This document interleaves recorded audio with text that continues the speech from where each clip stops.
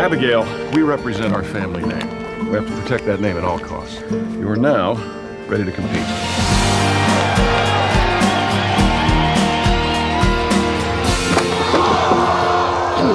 I hate this animal! What are you doing? Get back on that horse. You don't quit. This horse is absolutely terrible! Every time your father buys you a new horse, all you do is complain. I have had the utmost patience with this horse. Abigail is, a wonderful girl.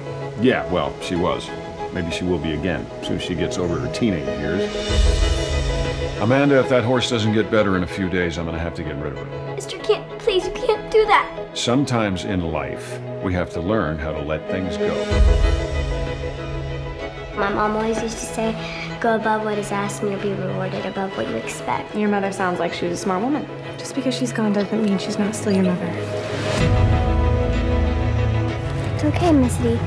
We're gonna make it all better. I think we can make this horse a winner. What's so special about this horse? There's just something about her. The competition at that St. Cloud show, I mean, it's gonna be pretty tough. Because there's no telling how much time it'll actually take to get her ready. It ain't never enough time.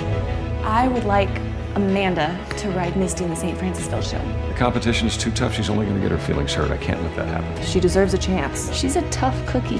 Let her run.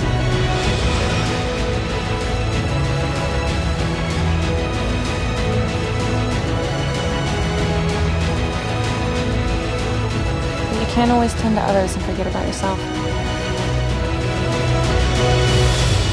Looks like that little girl just might pull this off after all.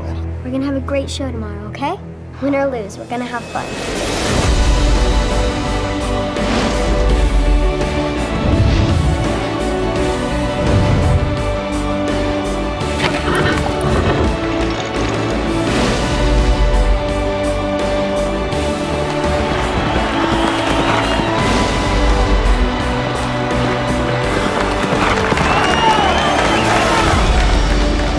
That little girl's got a heart of steel. More like a heart of gold, if you ask me.